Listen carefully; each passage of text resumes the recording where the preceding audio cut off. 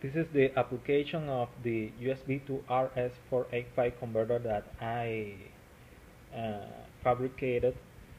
The final finish is a USB case of polycase systems. As you can see, the USB part, the RS485 part. For testing this USB to RS485, we are using a Nexus meter, a UPS, to provide the power supply to the Nexus meter, and a PC with a Communicator EXT software.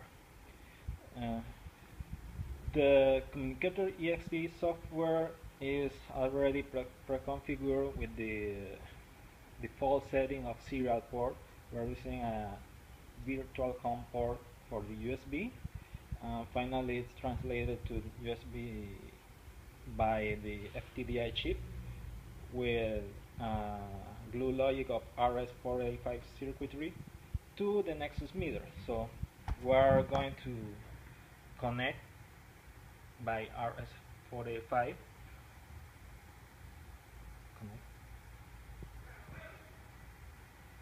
Here is the detection of the meter. Let's quick click here.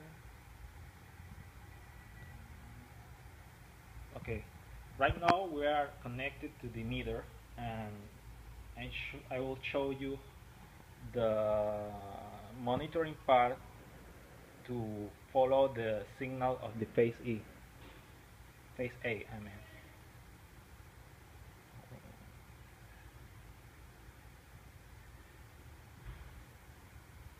Okay, as you can see, it's the sine wave of the AC signal.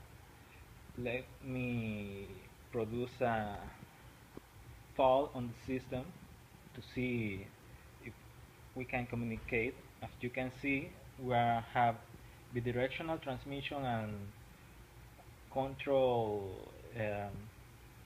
handshaking in the serial port. My USB to RS485 is functioning well, and let's generate a fault.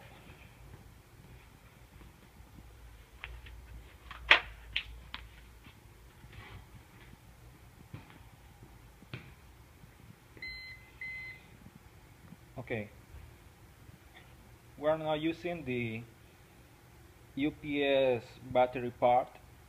My Nexus meter is already on, my USB to RS485 is on, and that's the wave that we see on the phase A,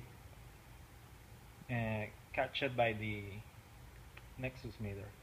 As you can predict, it's not a sine wave, it's a rectified DC, and the test was completed because my USB to RS485 is functioning. It's translating the signals from the meter to the PC and have bidirectional communications. Thanks for watching.